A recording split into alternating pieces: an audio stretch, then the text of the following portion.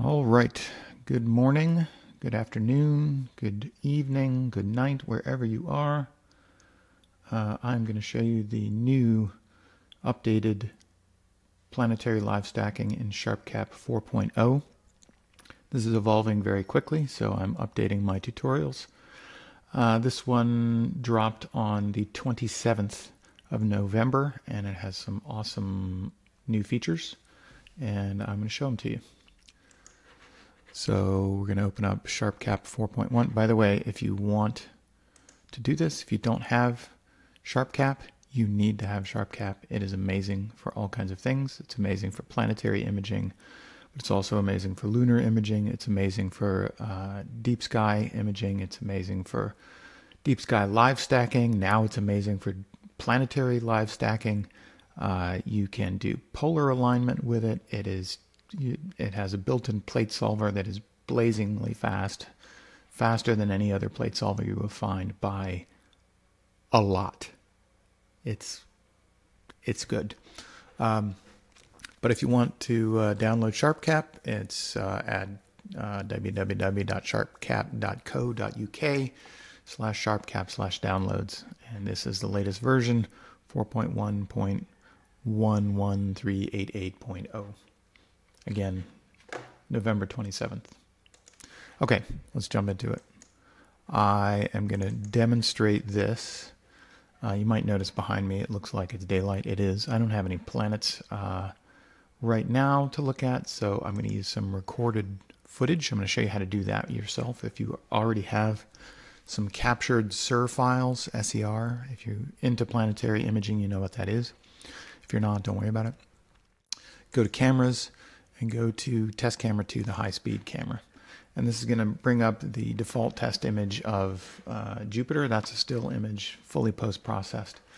But I'm going to go over here to the right to Testing Controls, Browse, and I'm going to choose a SIR file that I have recorded.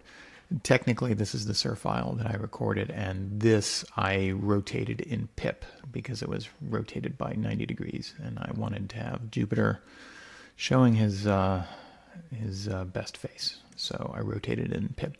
So this is as Jupiter would look live in my telescope. And this is actually pretty good. This is decent seeing. It's not the best I've had, but it's pretty good. Jupiter is only wiggling a little bit. It's a little fuzzy. It's kind of washed out. You can see this is Europa over here. So this is pretty good, but due to a few things, diffraction from the finite aperture, which bends and spreads out the light, the seeing, which is atmospheric turbulence, which is causing all this wiggling and blurring that you see. You can have problems with transparency, where thin clouds pass in front of your target. It kind of limits the quality that you're looking at here. Another problem with these, they're called OSC, one-shot color astronomy cameras, is that they don't produce particularly vivid colors immediately. The same is actually true of your DSLR, your phone camera, your mirrorless cameras. They all need a little help. They need a little post-processing to not wash out the colors. And the same is true of these astronomy cameras. So you can see Jupiter has some color, but it's not the best in the world. So we're going to see if we can use SharpCap to make this image of Jupiter better.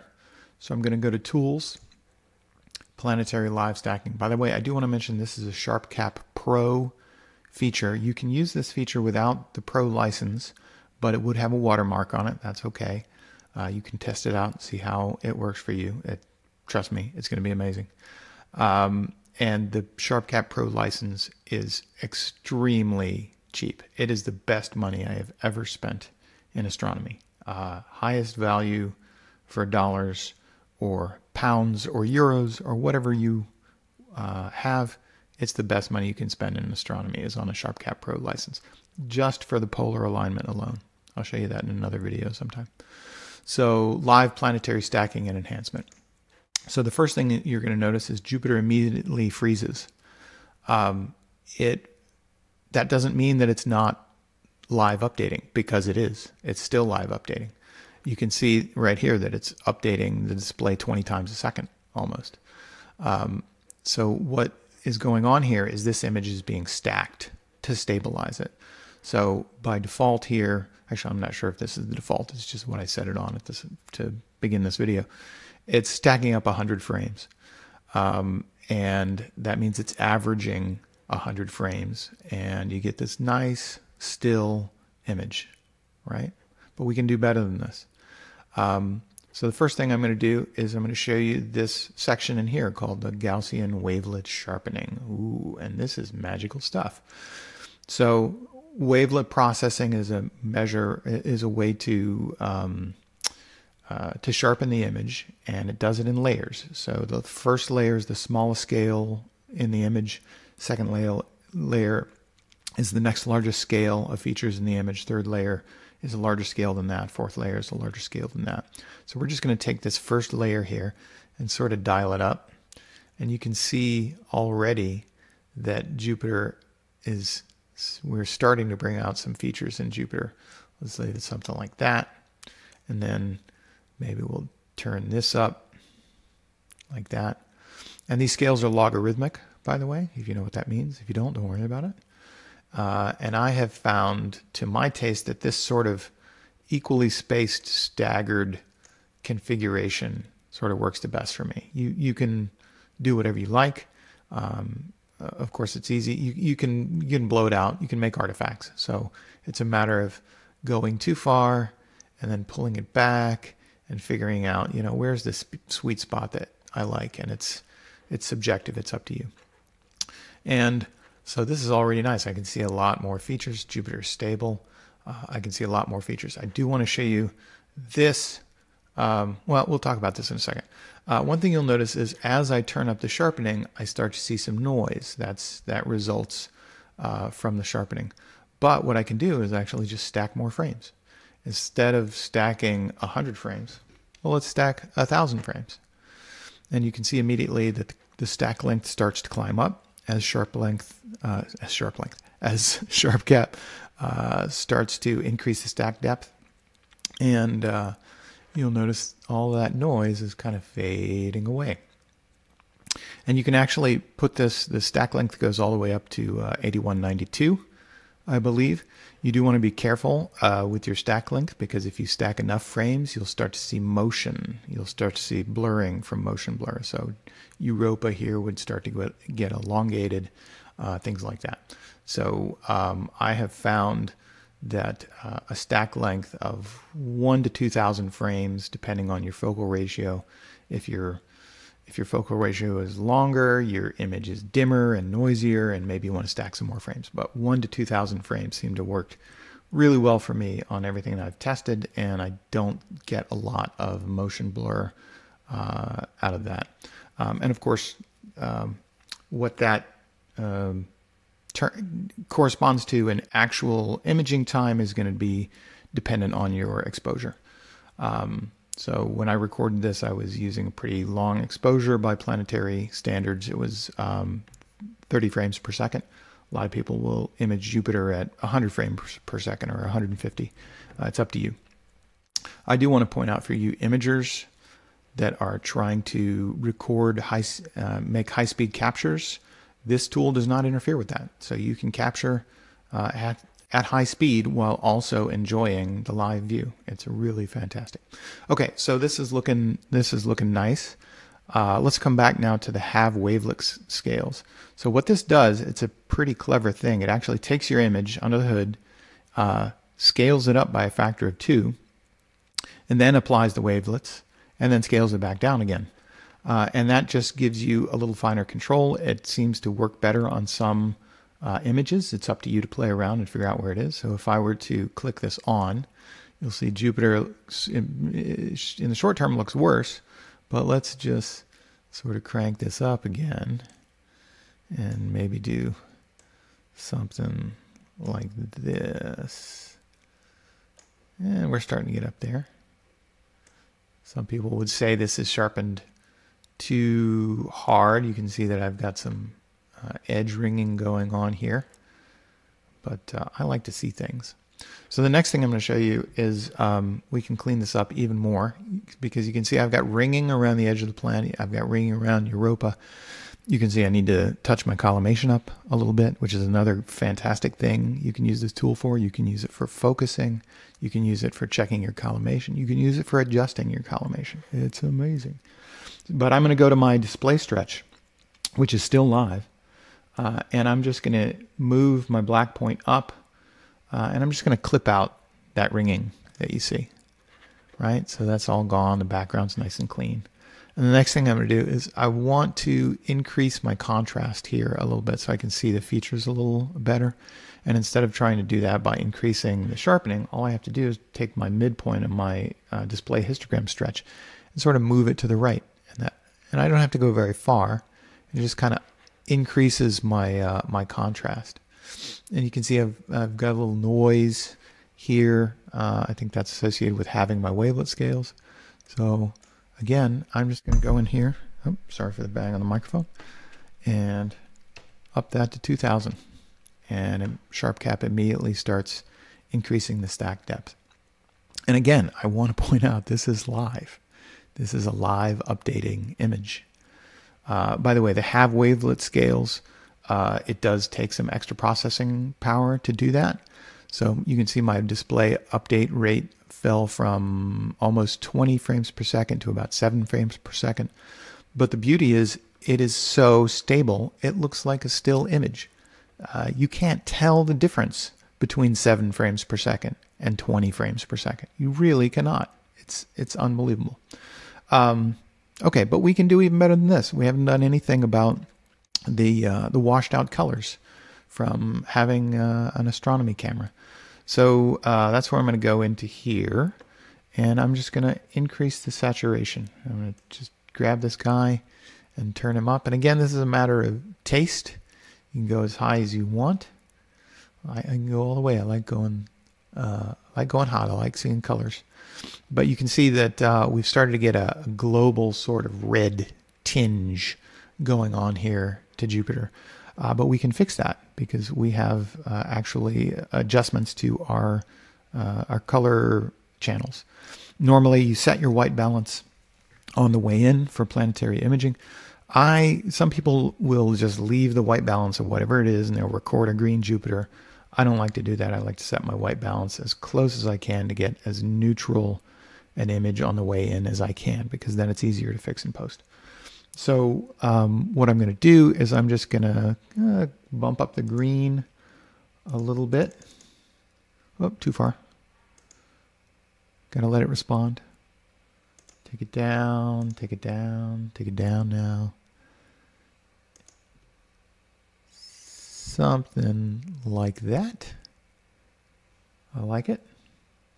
I like it a lot. I got nice white bands. I've got that golden hue in this northern temperate zone just above the equator. That's one of the color or richness cues that I look for. Is there, at least these days, there's a slight change in color between this sort of golden region and this whiter region, and the change occurs right at the equator. So we got a beautiful red spot. We've got lots of details going on Jupiter. I've got a little noise, maybe a little much. There, back it off a little bit. So that's a really beautiful thing. Another thing that you can do is you can adjust the brightness, just the global brightness with this control right here. So if you're a little hot, you can make it dimmer. If your exposure or gain is a little low, you can brighten the image up here.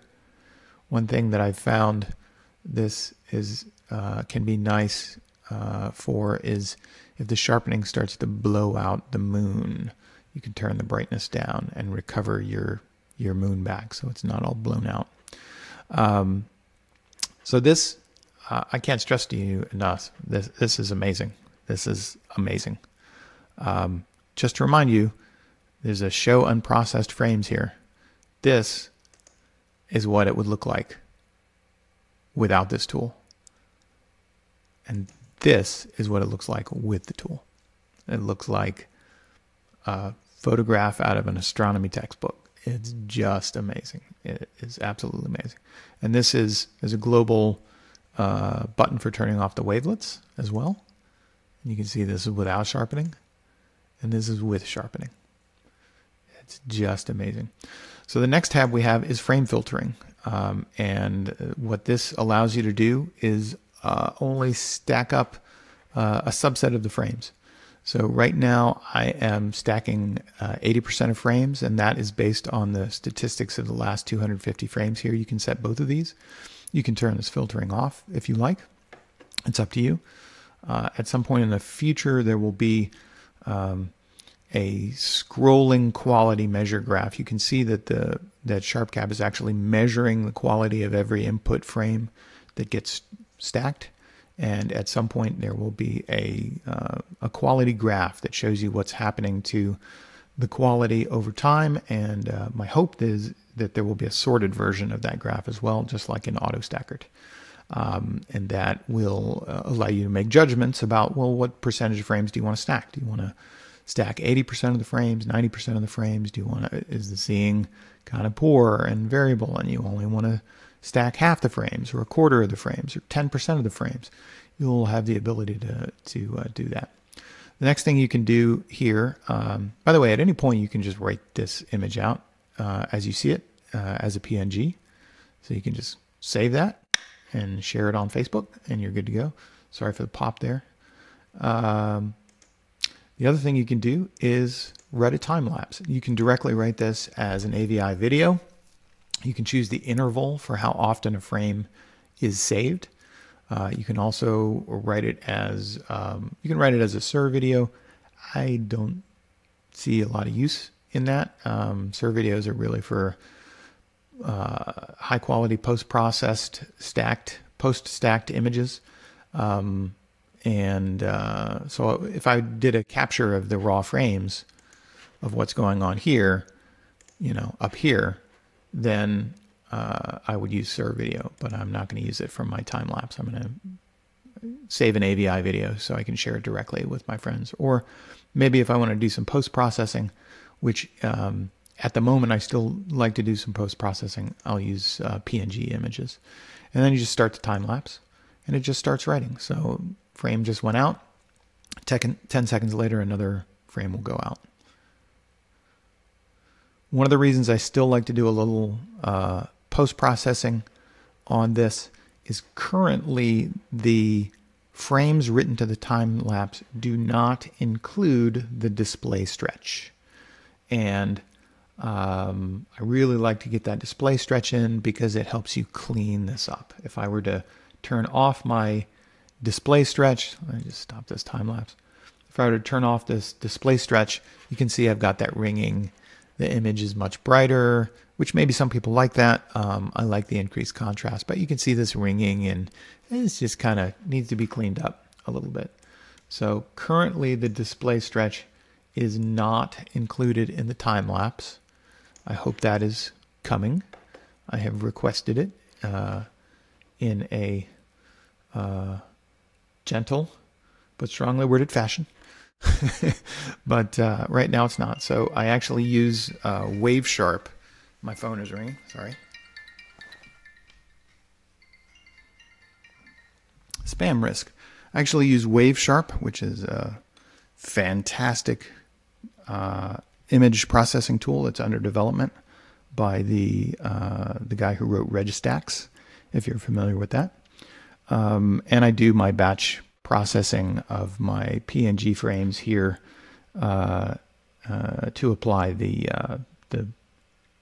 black level clipping and a little bit of inverse gamma to increase the contrast. I do that in post with WaveSharp, and then assemble the result either as an animated PNG directly in WaveSharp, or I write the frames back out and assemble an AVI or an animated GIF or whatever in pip.